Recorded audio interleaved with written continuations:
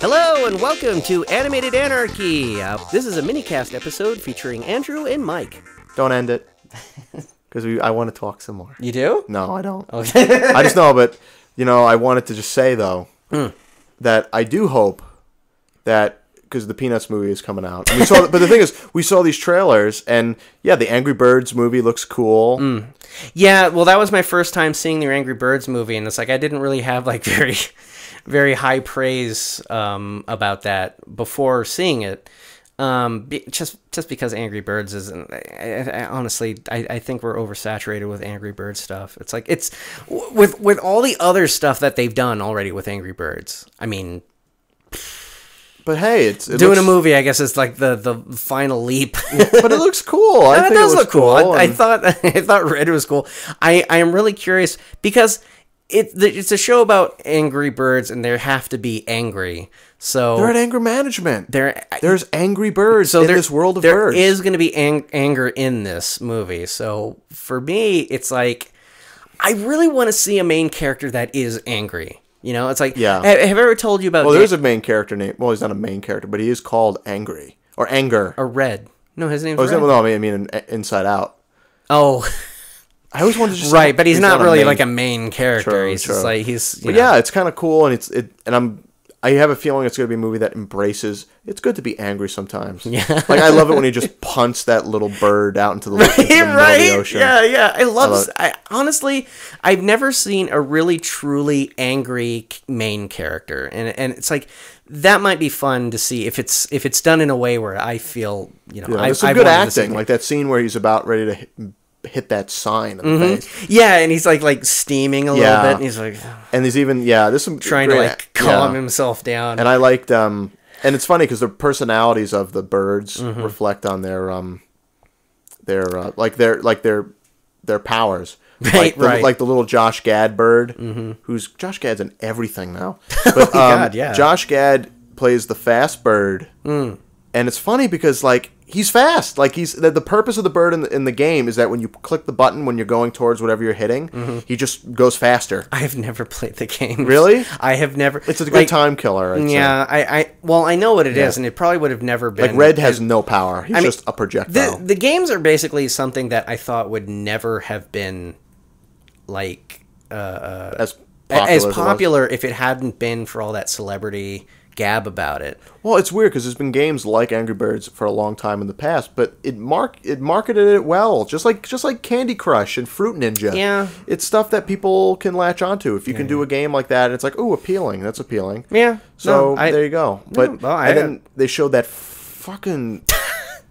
Peter Pan movie. The Pan. You know what I got to say about it? Okay, here we go. I'm so glad that this is. There's no other movie until the Peanuts movie comes out. There's no other movie I care to see, so I don't have to see that Pan trailer ever again, unless I go see this. When does the Peanuts movie come out? November 7th. So like a month and a half from now. Isn't there another movie that comes out in November? Is it The Good Dinosaur? The Good Dinosaur, but that's not until after. Oh, right.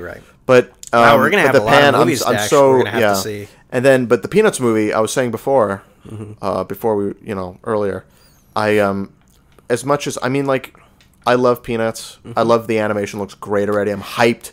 I've never been more excited to see an animated movie in a long time. I'm pretty surprised about how they handled the Peanuts. It's very classical feeling movie. It feels like looking into a 60s Viewmaster slide. Yeah.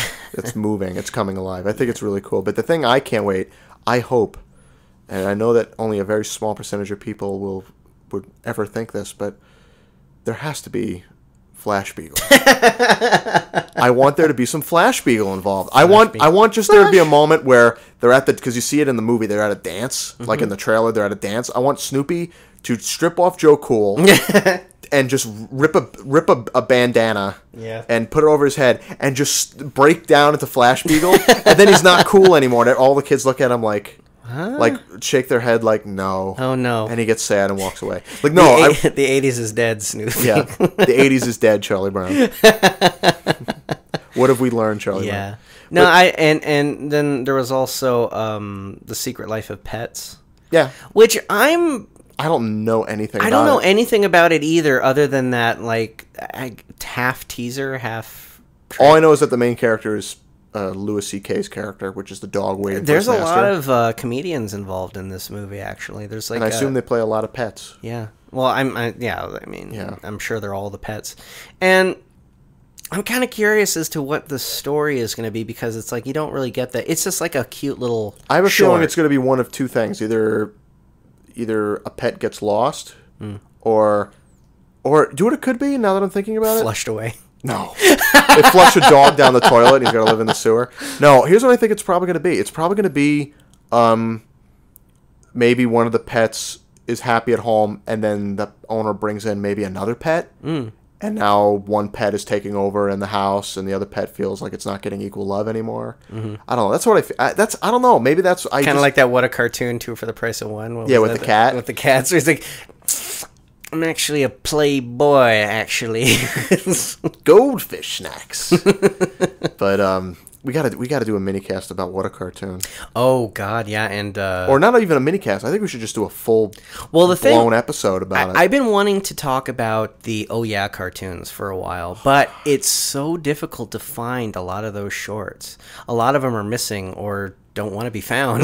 Yes. Except the one. Oh yeah. Well, we could discuss it at some point. Yeah. In terms of other animated movies that are coming out, like The Good Dinosaurs, like I'm cautiously optimistic about that movie. Yeah. I mean, I'm glad that the trailer is just very kind of just scenic and not like. Well, here's the thing about that movie. It's like I have a love-hate relationship with this trailer, in the fact that I'm really curious about how it's going, how they're going to go about it. Went. Because, well, yeah, I mean, they had to like cut another year for this movie to be fixed. Like whatever they did, they had to like just drop it all and like start from scratch, because something happened with the story and they just decided, okay, no Pixar movie out this year. We're going to have to push it back, and then Inside Out will come out afterwards. And yeah, I mean, it's like I don't really know what to think of it. Viewing the trailer, it's like it looks cute. It doesn't give you enough information. No, it doesn't give me enough information. I have this weird theory that a lot of it's going to be pantomime, like kind of like how WALL-E was. I don't in the beginning really see of it. That. You don't see that? You think the characters are all going to talk? Well, clearly the dinosaur talks. He's going, hello? And that makes me think there's probably not going to be a whole lot of talking. I already saw the cast listing. There's already a voice cast involved. I remember they had to re-record dialogue when they had the big usurpment. Yeah, well, maybe that was just... Well, either way, I mean, I'm more curious about it now than I was even a few months ago. I guess so. So I'm curious to go see it. I mean, I think we were talking about it before with Hotel Transylvania 2. You have a specific expectation, and you just hope that whatever you see at least surpasses, even ever so slightly, the expectation that you have, because then you'll be at least satisfied in the sense that, well, it's better than I thought it was going to be. I really hate to be the other side Debbie of this. Downer. Yeah, I don't want to be. I just, like I said, I'm being cautiously optimistic about it, because usually when movies, when they have to be reworked, sometimes it works well, but other times it doesn't. Yeah. Like, especially with Pixar, with the whole... Ratatouille was fixed up, and that worked. And the same with Hotel Transylvania. You said that was like 6 directors, and ultimately the result was pretty good. I'm worried about the fact that this is like a Brave situation. You know, it's like that one was kind of like... What happened? What happened there? Like, what was the big deal that they had to rework the entire thing and had to push it back a bit just because something didn't work out, or people clashed? And I don't want to say that that's going to be the same situation with Good Dinosaur, and we just hope that it won't be. I hope it won't be. And that's why I say I'm cautiously optimistic about it. I'm just saying, like, I really hope it's on the more positive side of the spectrum. Yeah. Because sometimes when something like that happens, it usually means there's something bad happened. Yeah. You know, it's like something really bad happened, and now that's like they really need to fix this. Yeah. So. But I'm glad that, and then what was that? What else did they show in front of it? It was a football movie, which looks like every other goddamn football movie ever made, like Rudy or something. And like even that. said from the people that brought you Rudy, or whatever it said. It said from the people who wrote Rudy or something like that. How do you write a movie that's similar? Here's the thing. I saw the movie Rudy, and I didn't see it by choice. I saw it because my history teacher at the time, when I was in high school, was also a football coach. And for some reason, he felt it necessary during history class to present this movie, Rudy, to the entire class that was supposed to learn history. Like actual, American history, not the football. American history of football. Yeah. That's basically what it turned into. And I remember watching this Rudy movie, and he's like touting like, oh, he's an American hero. He was like an underdog that faced all the odds and became like a great inspiration to an entire history of football players.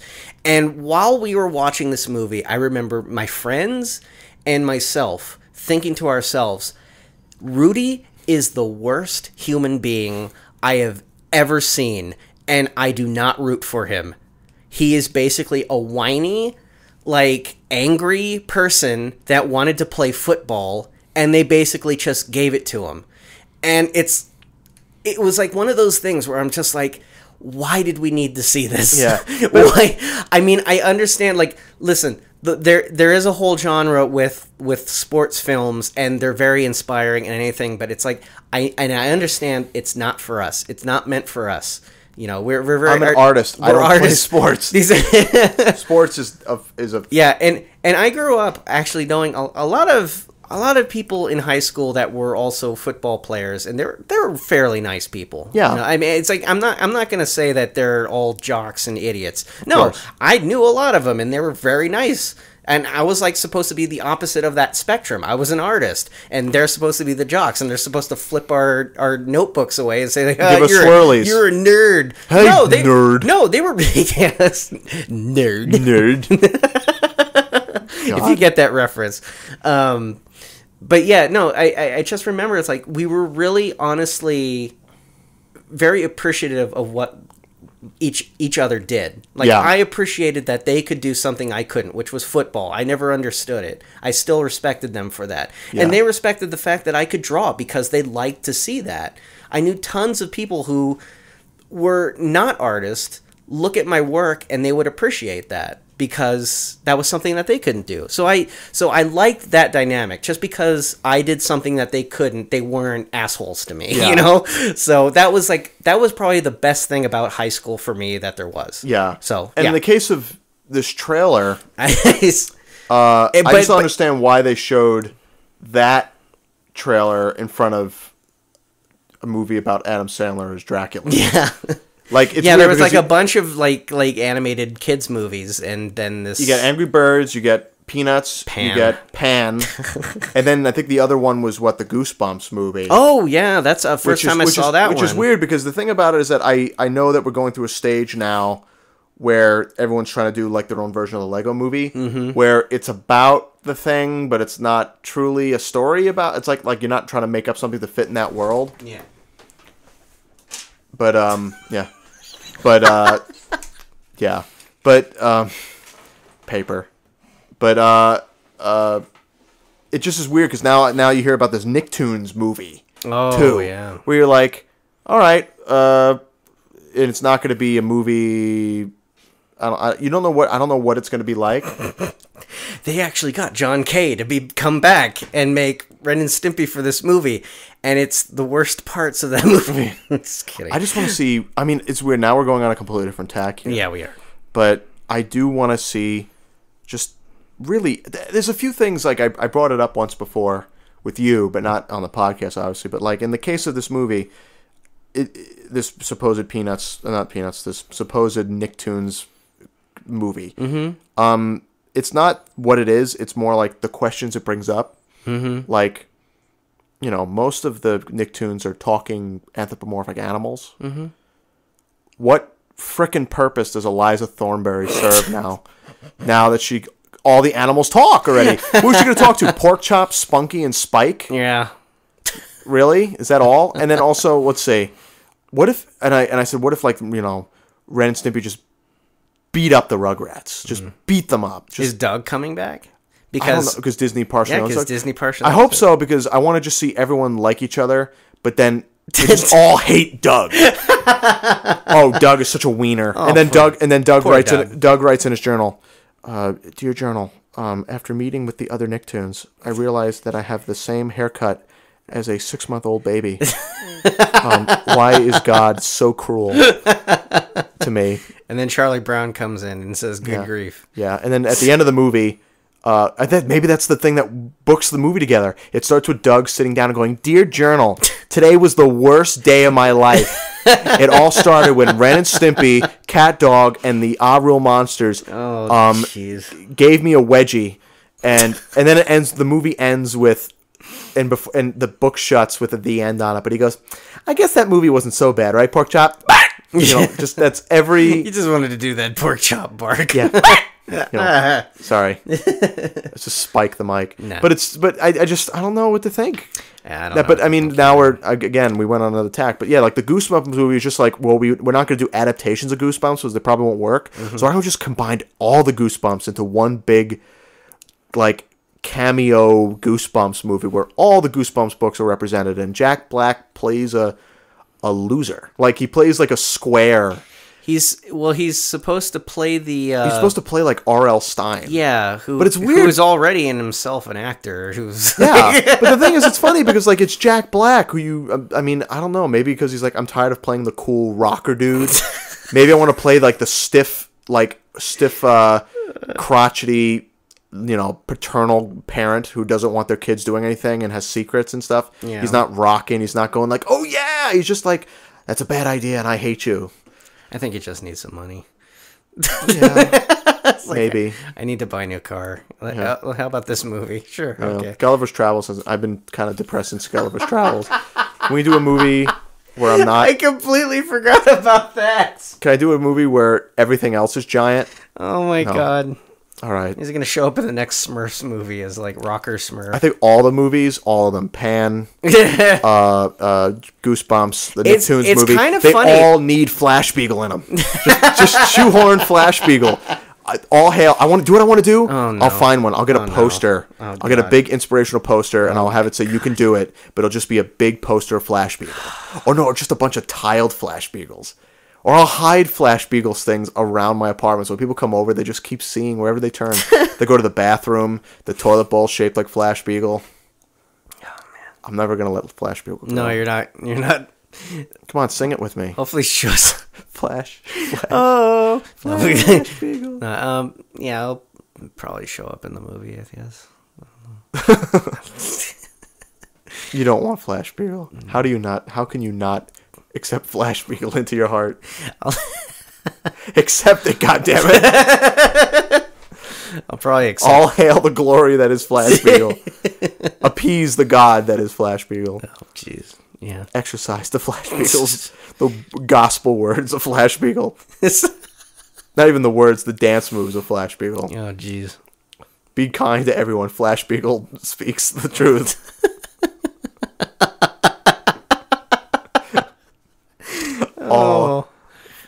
Oh man. You dared preach the anti-words of... I don't know. I have to watch the cartoon now to get it out of my mind. I just love that he and Franklin go to the dance. He and Franklin. Yeah. It's weird. I don't know. Yeah, well, whatever. Franklin bothers me. Yeah, that's... No. Only because it's how the others treat him. In Peanuts, no one treats Franklin right. I mean, at least it's a dated kind of stereotypical way of treating Franklin. Like, in what way? That like every time they meet Franklin, they have to like they don't acknowledge him. No, they have to like fist bump him and stuff. Okay. So like, ever see Snoopy Come Home? Where like Snoopy finds his owner and he's leaving Charlie Brown to go with his old owner, and he has a big party, like a going away party, and everyone's crying and the people are coming in. And, like, he's crying, and Sally comes in. He gives Sally a hug. Oh, yeah. I remember that. Gives him a hug. Yeah. Pepper and Patty comes in. Franklin comes in. They stop, and they just start going, like, fist bumping and doing like gang smacking. Like, is that really all to Franklin's character in the specials, that he's just the cool black dude? He's the token. I mean, I'm glad that he's the cool black dude and not like we live in a pure Christian white, like non-segregated neighborhood. Yeah. But at the same time, it's weird when whenever I watch anything with Franklin, Franklin is just sort of the silent, like, guy that whenever you meet him, you just have to like bump fists and like it kind of reminds the Peanuts. The whole dynamic of the Peanuts just reminds me of like it's South Park, but without any offensive stuff to it. You know what? You're right. Or it's the other way around. Lucy is very Cartman-esque, I guess. Lucy is Cartman. There's no fat kids in Charlie Brown. I guess you can kind of consider Charlie Brown fat because they all have the same body type. So they're all the same. fat. They're all the same height, except for I think Sally. They're all the same, and maybe Linus. Well, what does that tell you about the Peanuts? They're living in a world where they're all the same age, and they all need to have their shirts not starched into that weird triangular shape. Yeah, I don't know. Oh, looking forward to the. What do we call this? Is this a mini cast? Is this a blooper? I guess this is a mini cast. Because, and what do you call this? This is called, what the fuck are we talking about? We talk about Flash Beagle for 2 minutes. We talk about trailers for 2 minutes. If you'd like to... Football. If you'd like to... beating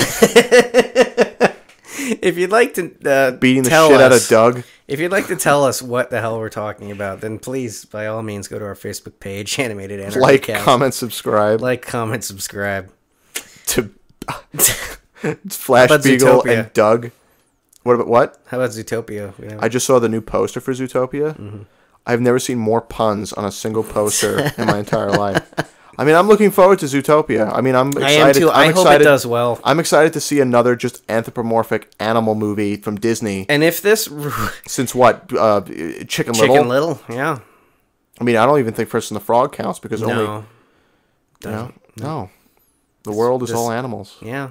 I don't know what the story is. I know a fox is involved, and a bunny, and a bunny, and so is. I just wonder too. It's a weird thought. What's her name? Shakira. Shakira plays a gazelle character.